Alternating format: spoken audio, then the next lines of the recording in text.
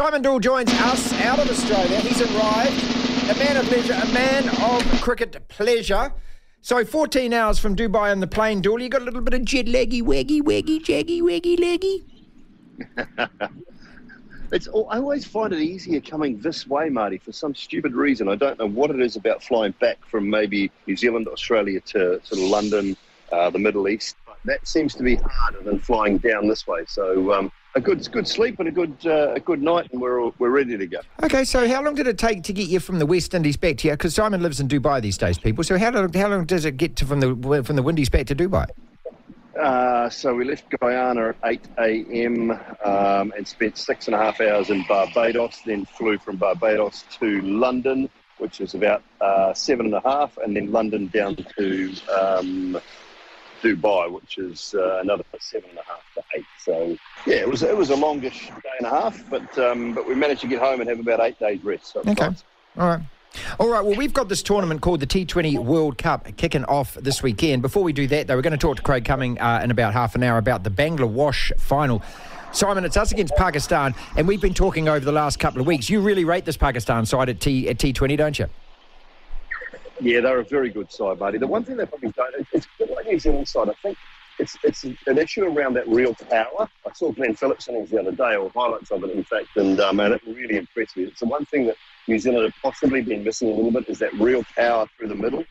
I do believe that you're going to require proper, technically class batters in Australia, and so Conway, Williamson, the like will do very well, because I think that's going to be a key part of winning this T20 World Cup in Australia.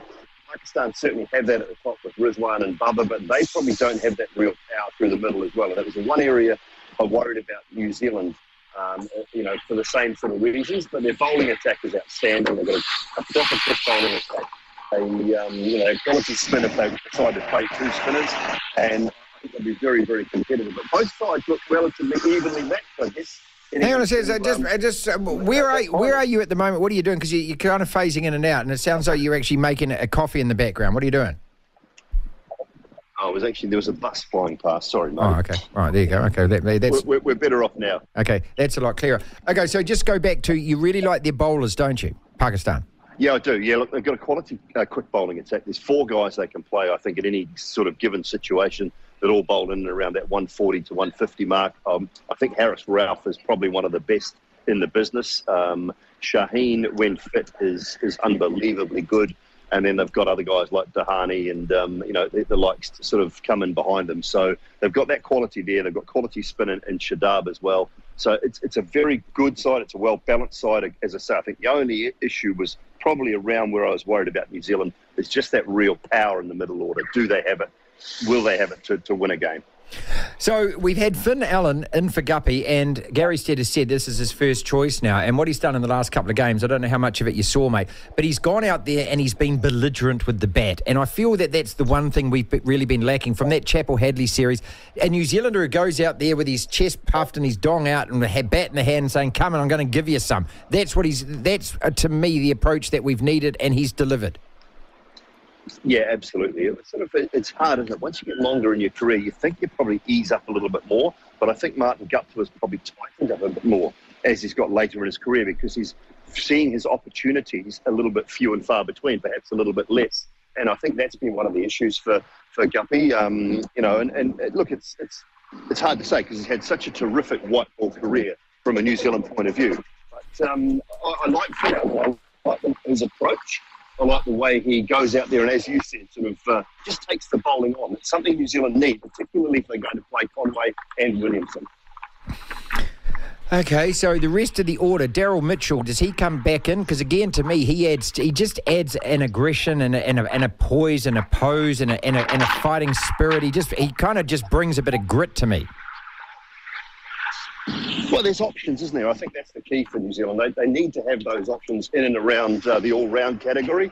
And I think with Bracewell and what he's done, he's certainly a genuine option as well now. So it's nice to have that balance of who do we pick, rather than who do we sort of tend to leave out. What's Kane's role? Simon Doull is with us. We're talking about the T20 Cricket World Cup, and it starts this weekend, but our first match is against Australia next weekend. What's Kane's role? Do you look him as a rotate the strike guy? Because he can't do what he does in the Test match where he comes in and kind of relieves and holds it all together and that. We need a bit more urgency from him. So how do you see what he is going to do, where he's going to come in at 3 and what's he going to do? Pivotal role is the skipper first and foremost, I think, and just sort of patrolling the troops. But his role is to basically play a very similar type innings to Devon Conway, I think. So if perhaps Finn Allen gets out early or if Conway gets out early, then Kane's role is to either be a little bit more aggressive if Finn gets out and play the sort of anchoring type role if Devon Conway gets out. We haven't seen the best of Kane in the last probably 8-9 months, and that innings, just got to go back to that innings he played against Australia in that final in Dubai last year, and it was exceptional. It was full of absolute class, and he will be okay. It's just finding sort of that rhythm again. I think the surfaces here in Australia will certainly suit him. Is he injured? He keeps getting rested. He was, rested in the West Indies when there was a suspected injury, and that I don't know. Are they telling us the complete truth about this? Is the wear and tear on his body really taking its toll? Look, my guess would be yes. I worry about it, and I worry about the fact that they hide these things consistently.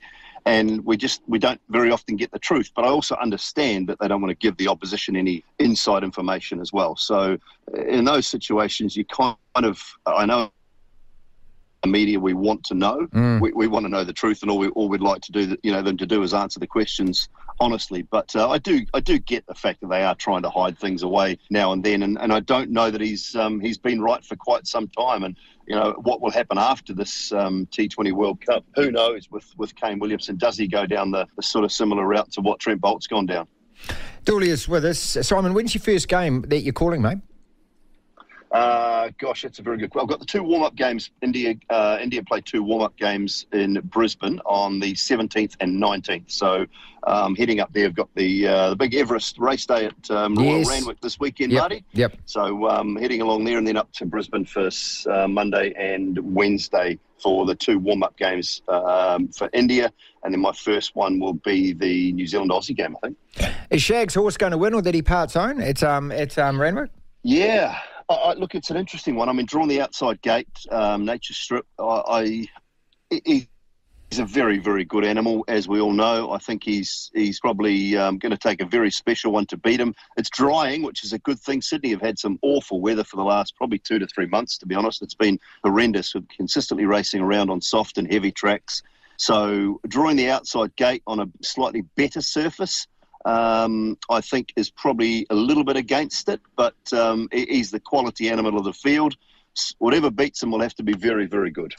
All right, a couple more quick questions on the T20 before we let you go, mate, and thank you so much. I know you got your jet lag and so forth. Tim Southey plays his 100th T20 International for New Zealand this afternoon, and only Roscoe and Guppy have made that milestone. We're talking about it before. It's something we are going to celebrate a lot more of this, but the chances of somebody now, if you started playing for the Black Caps, playing 100 one-day internationals, I think, my God, you'd have to be playing for 30 years just about, wouldn't you?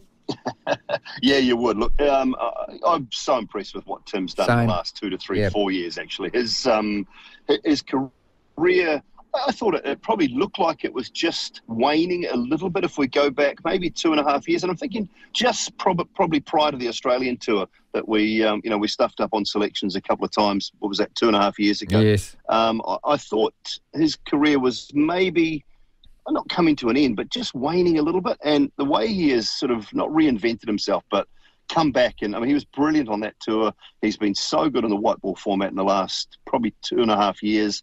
And he's a really impressive character. He's changed a few things. He's developed different deliveries.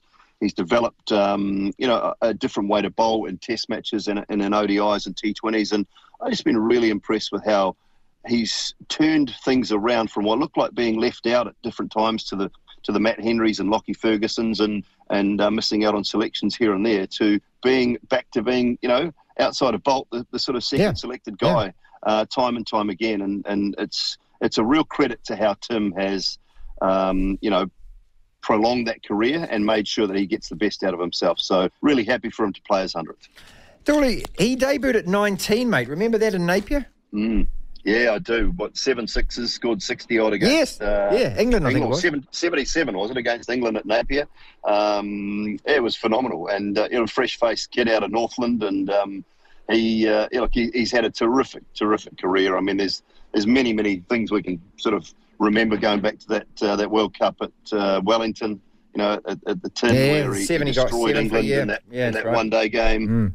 So many Test match performances I can think of. But you add to that there's ability to, very few fast bowlers in the modern era, I say fast with all due respect, medium fast, I suppose, are able to field in the slips and gully and be as good as he's been as well. That's one real credit to Tim. He's got terrific hands. And after bowling a tough over, he'll pop into the slips and take a blinder. So...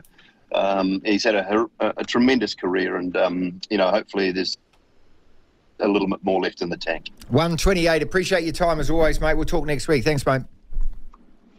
Cheers, Marty. Thank you. Simon Doull with us, 98 Test wickets himself.